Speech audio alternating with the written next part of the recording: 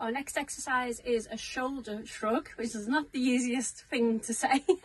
So as you can imagine from the name, this is going to work your shoulders and your neck muscles. So very, very simply, all we're doing with this one is raising your shoulders up towards your ears, letting them drop again. Raise them up, let them drop. So this is a really nice exercise for when you're doing those long distances, or when you wake up after a long distance drive, just to make sure that those muscles are getting moved. So shoulder shrug.